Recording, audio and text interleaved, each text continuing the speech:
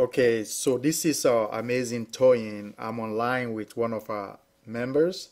Her name is Nellie, and Nellie joined a few months ago. And when she first joined, I interviewed her, and she told me I experienced as an investor, and she's also a real estate agent. But one of the things I found out was that um, even though she's been investing for a while, she hasn't made any money in all these properties. So, we did um, a little amount of training. I gave her, uh, my wise, whatever advice I could, and showed her how to get rid of these houses or get rid of the headache so that she can either get started and learn some more and make some money um, instead of just owning real estate, because a lot of people want to own real estate, but if you can make money, there's no point in owning real estate. So I'm going to have Nellie come online and say hi. Hi, Nellie. Hi, Toyin. How are you? Good. How are you? How's it been going? Better now that I was able to sell the property. As I shared with you, um, I tried to. I had an investment property with a tenant.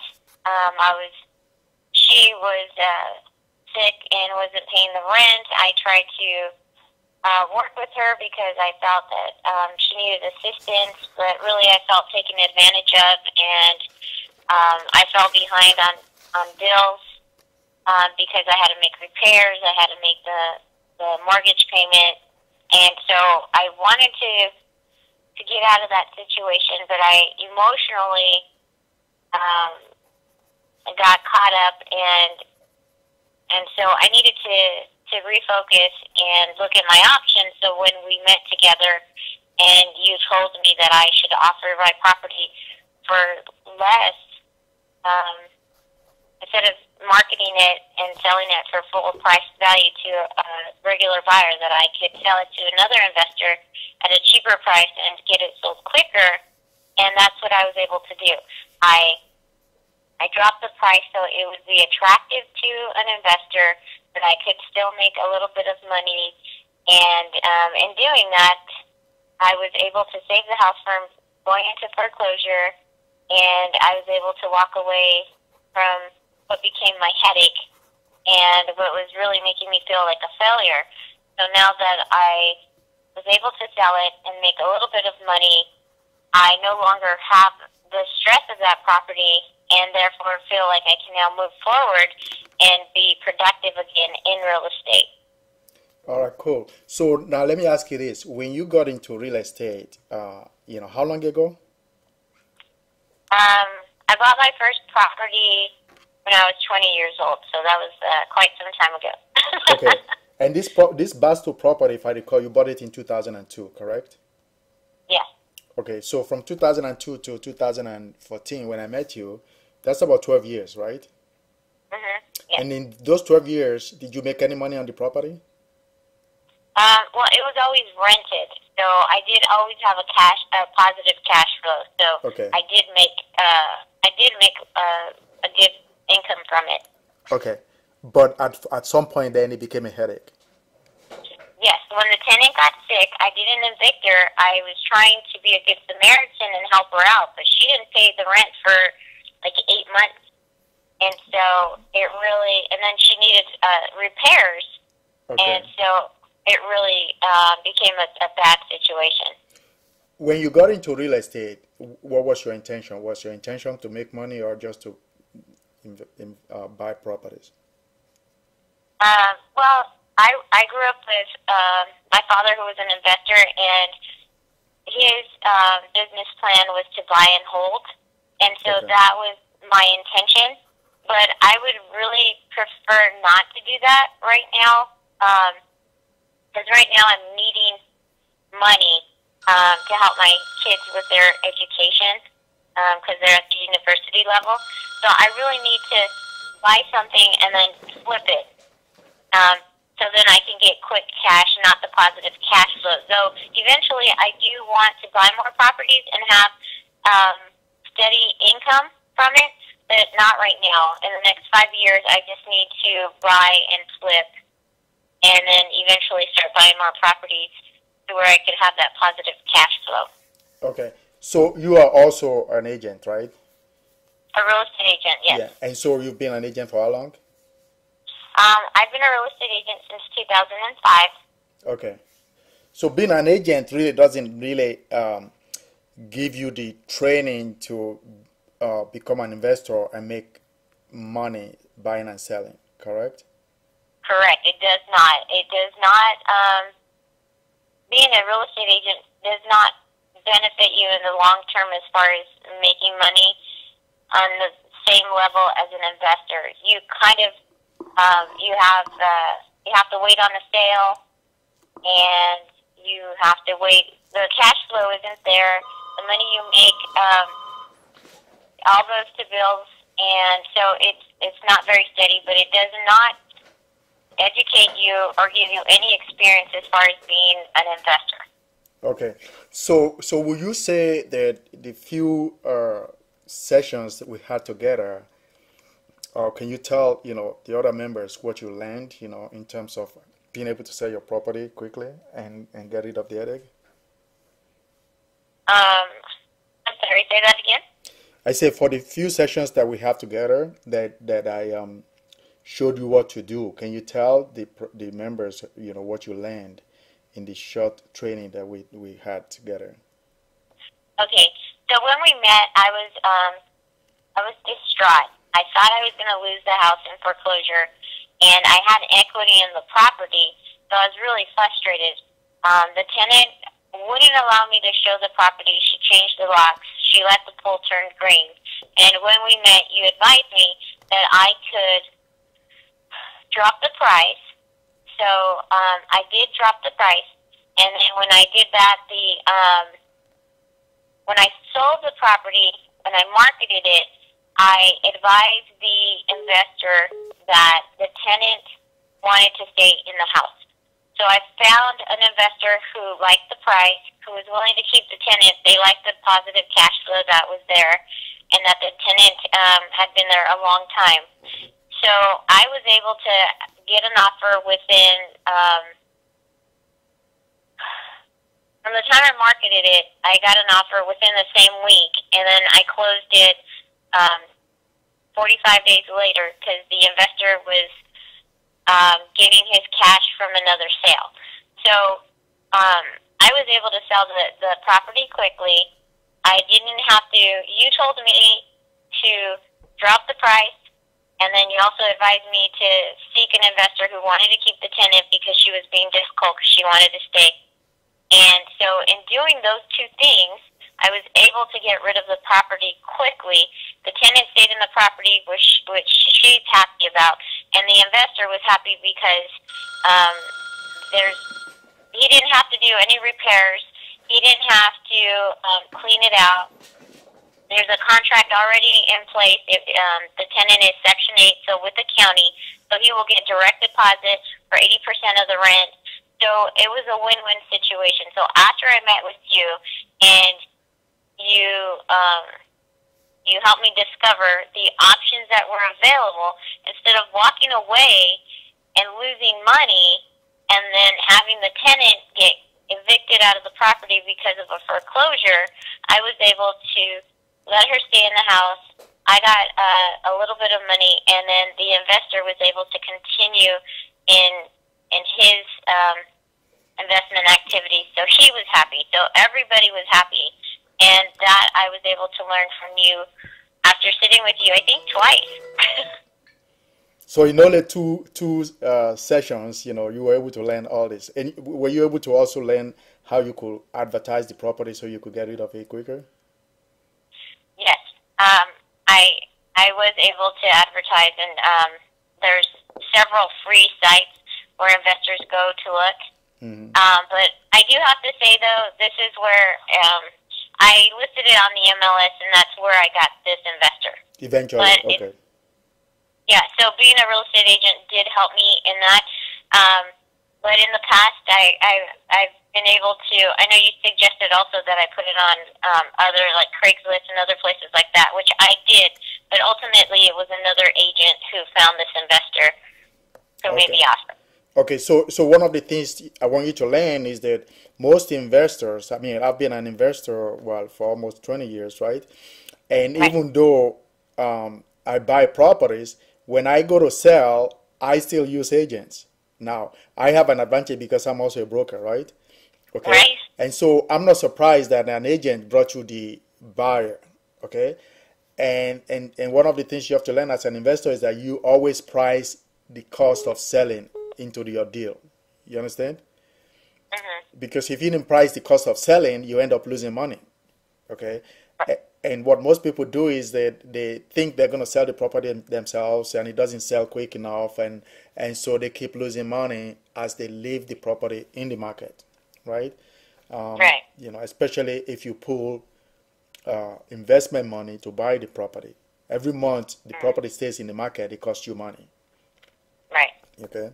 So also you had some other properties. You had another one in Ohio, right? That you didn't know what to do with for a long time. Right. And I ultimately, well, initially what happened is it was out of state, and I never did go see it. I did start repair work on it, but the person, the contractor that I hired to do the work, he immediately started to rack up bills, a lot of bills, saying, "Oh, well, I didn't know this was broken or that was broken," and because I was far away, I didn't know. I asked him to videotape it, and he wouldn't, and so I found it to be very, very difficult. So he stopped work. That was within the first few months of me owning the property. Well, eventually I stopped putting money into it. I never went to visit it, and I started getting letters from code enforcement. So they started to attach liens to the property, which I ignored, and they demolished after a few years of not getting any payment on liens and me not correcting any of the citations that I was giving on the house and on the yard. They demolished the property, and so now it's vacant land. And now I can't sell the vacant land for the liens that I owe, so I lost money in that. So it made it difficult because it was so far away. And so I had never bought a property out of state. I bought it at an auction. It was a really good price, but because I didn't do anything with it, then I lost all the money. So if you knew, I mean, if you had met me when you bought the property, you will have had some exit strategy, right? Based on what you learned? Yes. I would have had a lot more knowledge on how to go about working with it. A lot of the information that I get from you, it's not really complicated, but in my mind it seemed complicated, but just being able to know that you can advise me on how to handle these things, because I know you have a lot of out-of-state properties too, that it would have helped me a lot, because you told me I could have marketed to local investors, which I never really considered, but I could have made a little bit of money, but instead I ignored it because I didn't know what to do, so now I ended up losing all of my investment. So now, will you say that it's actually always good for somebody to have uh, a knowledgeable person holding their hands when they go to do this? Mm-hmm. Yeah. So how advantageous is it for a would-be investor to get training as opposed to going out there and trying to figure it out themselves? Well, the difference would be instead of making mistakes and having to suffer the consequences, if you have an advisor or an experienced investor who can guide you, you can go to them, and before you get into an investment, you can see if it's a problem. If you have an advisor who can review the investment with you, and so then you can see what the advantages are, what the disadvantages are, instead of blindly going into a situation and hoping that you're making the right decision and then finding out later that you didn't deal with it correctly or it wasn't what you thought it was. So instead of making the because you learn. It takes so much longer when you learn that way. It's so much easier when you can, like, we sat together twice, and I was able to profit off of this property in Barstow. It would have been advantageous to me to have spoken to you sooner, had I known you sooner, so I wouldn't have gone through this situation. I would have quickly dealt with it and evicted the tenant, and then I could have re-rented it, and maybe it wouldn't have been such a bad situation. But definitely having someone to guide you and knowing that they're educated and experienced in investing would allow me to be a lot more profitable and have less bad experiences. All right, cool. So I wanted to just conduct this small interview just to show other members that when you have an opportunity to get a training, it cuts your learning curve by a whole amount, and Yeah. you end up not losing money, because Right. sometimes people think, well, I don't want to pay for training, but then if you don't pay for training, what happens? It end up costing you more than you could have paid for training, right? Yeah. There's a lot of pain and suffering and a lot of money lost. Exactly. Yeah, so it's like it's a question of pay now or pay later. All right.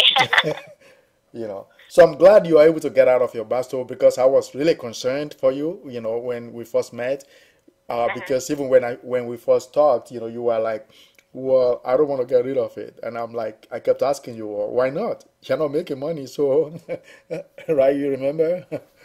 Yeah. Okay. So I want to thank you for the interview. It's a good experience, and I'm sure you've learned quite a bit, and there's always, opportunity to learn more. Okay. Right. So I'll stay in touch with you, and you still get our emails, right? Yes. Okay. All right, Nellie. Thank you very much. Thank you. All Good right. talking to you. All right. Take care. Take care. Bye bye. Bye.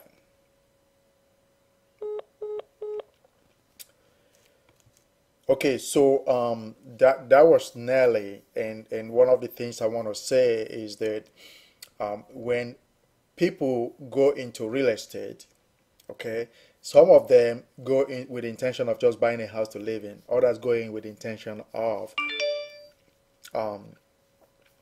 buying a house for investment. Okay, there's the difference between buying a house for investment and making money, or just buying a house for investment. Okay, very few people know how to buy a house and make money, and so my goal is to teach you how to make money buying houses.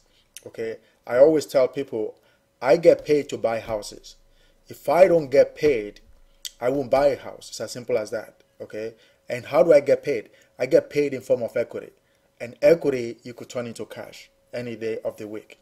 Okay, so when you go out there and you see all these investment, gurus that are telling you they can do this or they can do that, first of all, you got to ask them, well, show me what you've done.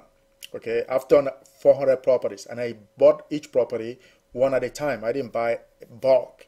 Okay, so I had to negotiate with you. First, I got to find the property, negotiate with the seller, solve their problem, whether it's tax lien, foreclosure, IRS lien, foundation problems, roof problems, inheritance problem, probate problems, you name it. I've encountered it in the market. And if you're an investor, you're going to encounter those kind of situations on a regular basis. So, if you don't have somebody holding your hand, you are going to run into a problem, because I ran into the same problem. When I first started, I bought Carlton Sheets, the overnight late night guru. I bought his program. Okay, the package arrived. I read it. I took the contract out. I started making calls. I found a property. I talked to the owner. I filled out the contract. Then he asked me a question on line, one of the lines. He had like lines 1 through 5. He asked me a question, and I couldn't answer the question. I was so embarrassed, So I was like, obviously, I didn't buy the property because I couldn't answer his question. So, and I couldn't call Carlton Sheets because he wasn't available to answer my questions. So I put the package under my bed for 5 years. 5 years later, I bought it again and I tried it again and I still failed. And the difference I found out after 20 years of investing is that the people that fail in this business most of the time do not know what they're doing, and so they get discouraged. The other thing is that if you don't have somebody holding your hand, okay, that tells you, okay, this is the way, okay, there's a ditch there, don't fall into the ditch, or this direction is not going to work, or you have a question, you don't know who to ask, okay, because most of the people that you're dealing with cannot answer your question. For example, if you have a problem with title, sometimes the title officer will tell you, you go figure it out yourself. They don't solve problems. The real estate agent doesn't solve problems, okay? The insurance guy doesn't solve your problem, or the construction guy is not going to solve your problem. You have to know how to solve the problem. And if you don't have somebody in your corner that can show you based on the experience, because I've encountered every problem you could think of in real estate after 20 years. I mean, you tell me the problem, I would solve it for you, including filing a lawsuit just to quiet title. Most people don't know what a quiet title is. Most of the time when you buy a tax deeded property, you have to quiet title on it. In other words, you have to prove to the title company that there's nobody else out there that will come in and affect the title. If not, they won't insure it for you. So if you go to an attorney to help you quiet title, they will charge you anywhere from $5,000 to $20,000 depending on who objects. Okay, I had to do it myself. Okay, I went to court, did it myself. It took me almost a year to quiet the title, which is normally what it would take, because it's a lawsuit involved. I learned all those process by doing it. Okay, over a period of time. So over the last 20 years, I've encountered whatever problem there is there as far as real estate. And so that's the opportunity that I'm offering to you, the knowledge that I'm trying to transfer to you, so that you're not out there on your own trying to go blindfolded, hoping that something will give and sometimes maybe you will make some money. This is not a maybe business. You're going in with your eyes wide open, but you also have a guide, okay? Somebody who's going to support you, hold your hands and tell you and point you in the right direction so you could make money. This business is not about just investing. It's about making money, okay? Time is money, and when you spend your time looking for property, you're making sure you're looking for properties that can actually pay you, not just properties that everybody wants to sell. We're not interested in buying properties that everybody wants to sell. We're interested in finding properties that has problems so we could solve their problems. Okay, if you know how to solve problems, you could make money in this business. Okay, you could solve one problem and make $40,000. Okay, whereas people who have no clue will pass that same problem. They will look at it and say, "Oh, wait a minute, I don't want to deal with this. It's too complicated." But if you know the solution, you just walk right in. Okay, I know because I've had deals where other investors pass by and I pick up the deal and I made $40,000-$50,000. Okay, so that's what I want to discuss today. This is Amazing Toyin. I hope you guys understand where I'm coming from, and if you have questions, you can always go on our website www.gicdealfinders.info. If you're not a member, you want to join so you could get started right away. Thank you.